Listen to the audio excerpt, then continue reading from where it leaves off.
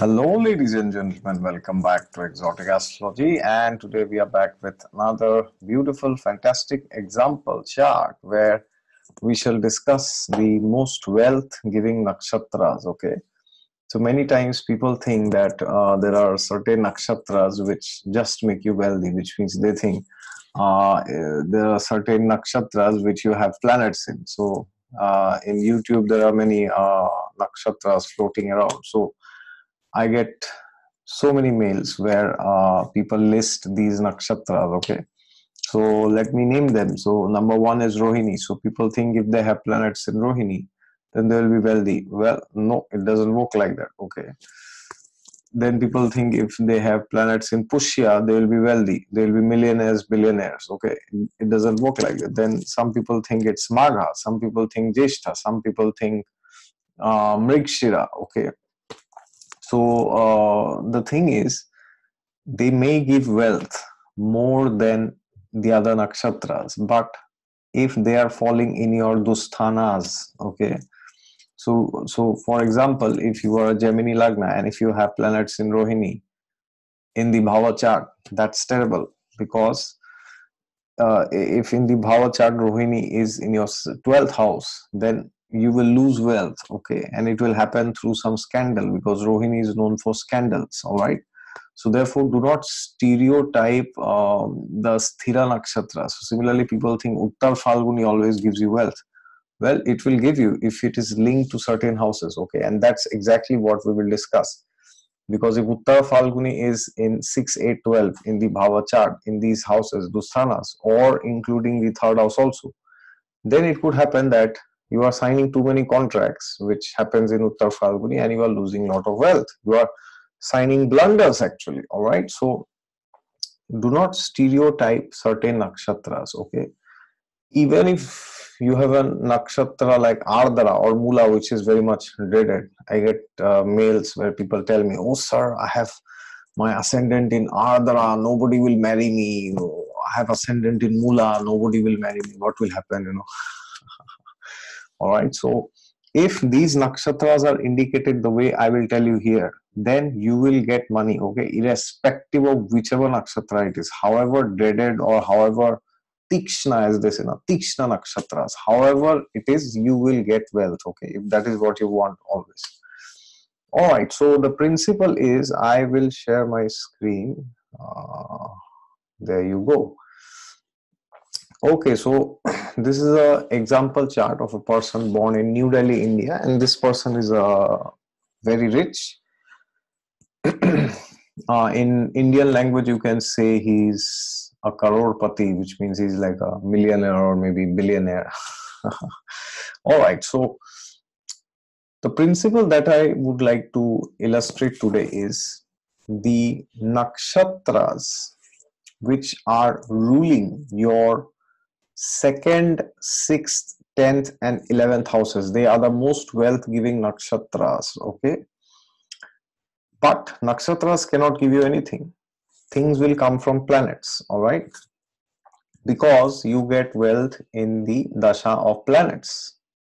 So that means the planets which are sitting in the nakshatras of the second lord, sixth lord, 10th lord, or the 11th lord will end up giving you money. All right, this is advanced astrology concept. This is a bit difficult to understand. I'll try to explain here, okay.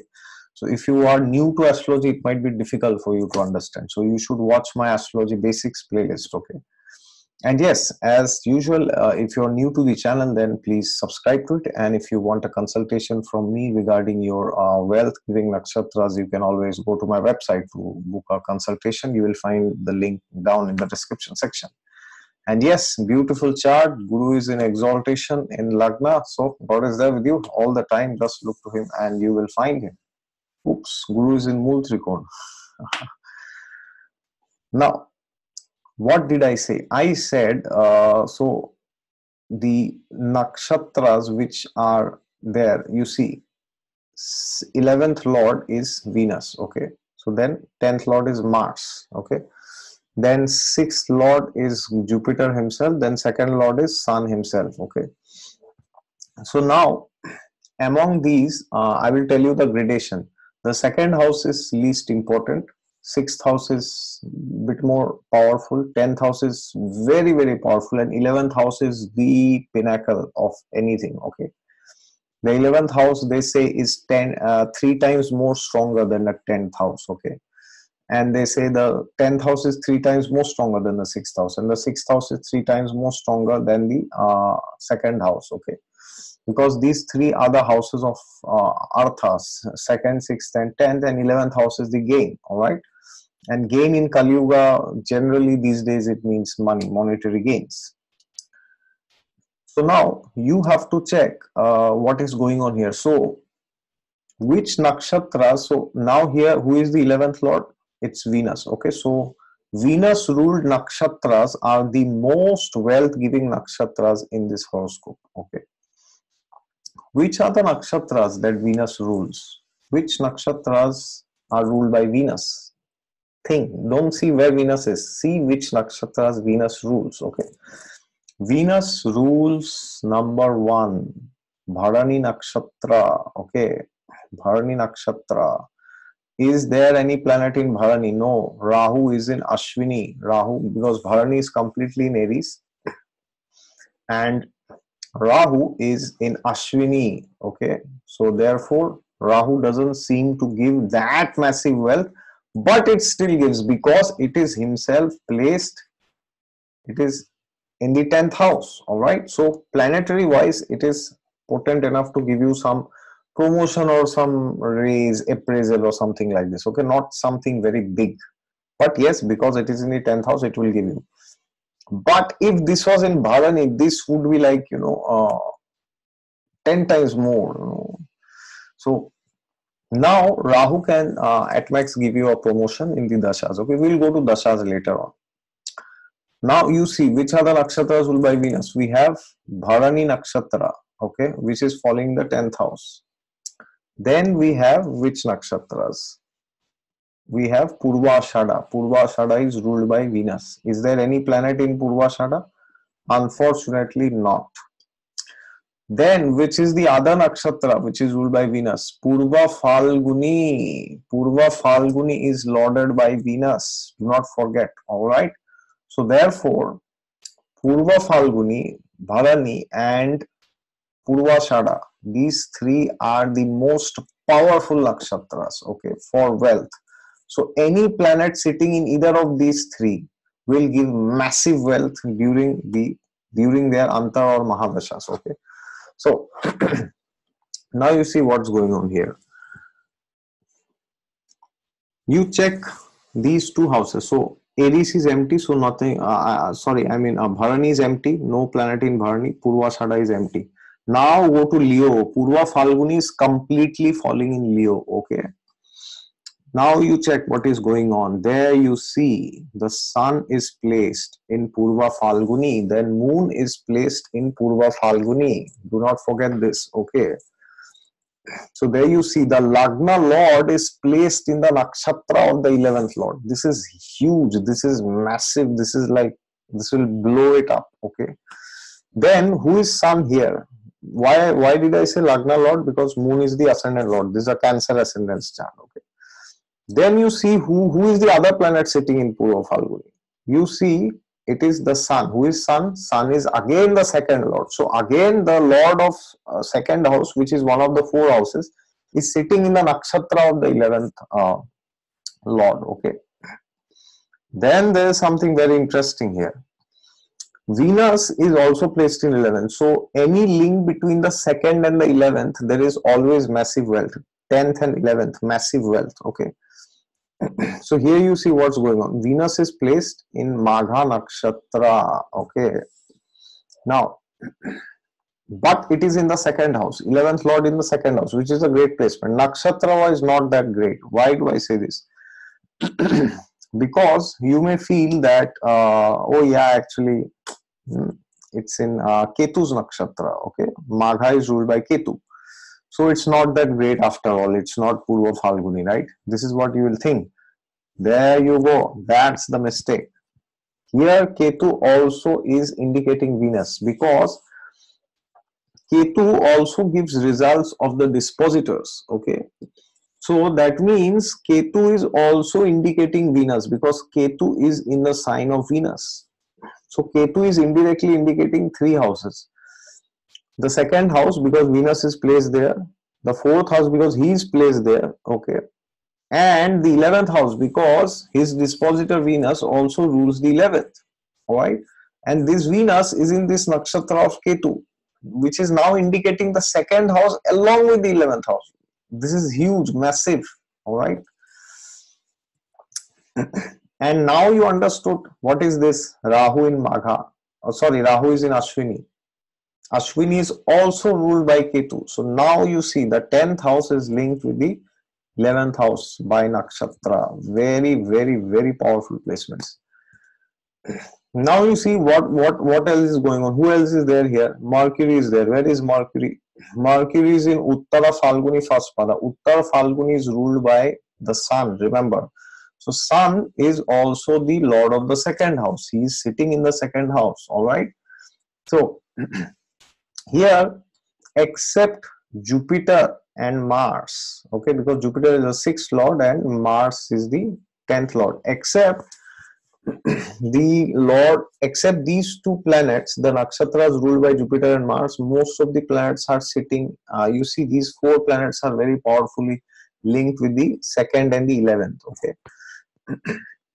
Now you see what's going on with Mars.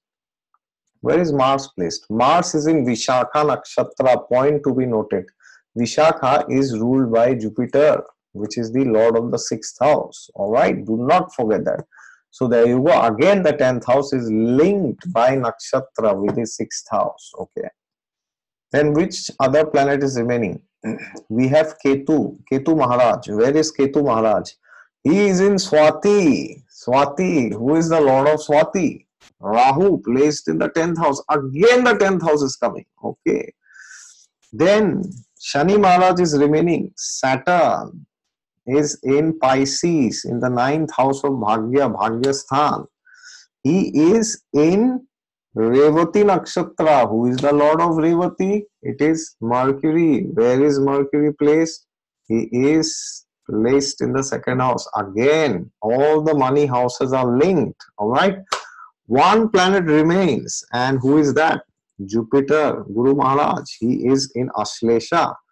He is also in Mercury's nakshatra. Ashlesha is ruled by Mercury. Again, the 6th lord is in the nakshatra of the Mercury's nakshatra, which is in the 2nd house. Again, the 6th house and the 2nd house are linked. All right. So there you see in this planet, in this horoscope, all the planets, they are linked to the money houses. So that is why this person is so wealthy. All right. Because you may see, oh, I have so many things, why wealth is not coming. No, it doesn't come like that. If these conditions are there, only then it comes. I can show you 1,000 charts where these principles apply. All right. So the crux of this video is, if you have any planet which is in the nakshatra of the 11th lord, okay, so check your 11th lord. So for example, here 11th lord is Venus. So Venus rules Bharani, Purvashada and Purva Falguni. Okay. So if you have planets in these three nakshatras during their dashas, they will give massive wealth. Okay. And now you see here in the dashas what happened. This Venus Mahadasha was there. Okay. Not very long. I would say only 5 years, because he was quite late, you know, Purva Falguni 4th pada. So less than 5 years, in fact. Then Venus itself was the 11th lord. So, but again, what to do? Unfortunately, only 5 years, less than that. Then Sun came. Okay, Sun is fantastic. Then Moon again. Wow, extraordinary. Okay. So these dashas were excellent actually. And then Mars is the 10th lord. Okay. Mars, whenever Mars has anything to do with the 10th house, it behaves as if it is in Digbala. Okay. Even if it is not sitting, even if it is ruling, it behaves as if it is in Digbala, because Mars gets Digbali in the 10th house. Okay. So there you go. The 10th lord's dasha. Okay. Fantastic. Then this Rahu Mahadasha, this person had earned the millions and millions during this Rahu Mahadasha actually. And why did he earn? Because Rahu is in the 10th house, okay, and he is in the nakshatra Ashwini, which is ruled by Ketu, which signifies the 11th house, because he is sitting in the sign ruled by Venus, okay, which is also in the second house. So all the money houses, the second, 10th and 11th, are signified by Rahu. Fantastic horoscope for finances. This is a mind-blowing horoscope. I have seen very less horoscopes like this, okay. So next time you get any clients who come to you for money reading or career reading, you just check very simply when these planets are getting activated, okay, and then you grade like this. 11th house is the topmost, 10th house is lower than that, 6th house is even less, and second house is even less, okay. Second house is the least powerful and 11th house is the most powerful, all right. And then you have to see the nature of the planets, then you have to check the Navamsha, then you have to check the Astak Varga here, and you can also check numerology, all right. So he's born on 5th, you can see, and 5 is the number of Mercury, okay. And he has planets like Shani in Revati, okay, and he has Guru in Ashlesha, which is again ruled by Mercury, and Mercury is the sign of finances, okay. So, and Mercury himself is placed in the second house, okay. So you can use these numerology concepts also, okay. And he's born in September. September is 9, okay. So that is the number of Mars, and Mars is the 10th lord, again signifying the 6th house by being in Vishaka Nakshatra, okay. It is in 5th house, Bhagyasthan. I mean, it's not a Bhagyasthan, but it is also known as, Purva Punya, Purva Janma Punya. So it is very good. It is one of the best houses. Okay, and then now he will run this Jupiter Mahadasha. Okay, he is running Jupiter Mahadasha and he is having a fantastic time, really. Okay, and he has become very spiritual also, because this Guru is in exaltation and he is doing a lot of meditation, because Guru is in the nakshatra of the 12th lord. Okay, Mercury is the 12th lord and Mercury rules Ashlesha. Okay, there you go. That is it from my side, and if you like this video, click the thumbs up and share it with somebody who is interested to know how to find the wealth giving nakshatras in the horoscope. All right, and if you want a consultation from me, then you can always go to my website down in the description section. God is there with you all the time. Just look to him and you will find him. And yes, if you are new, then please subscribe. All right, thank you very much.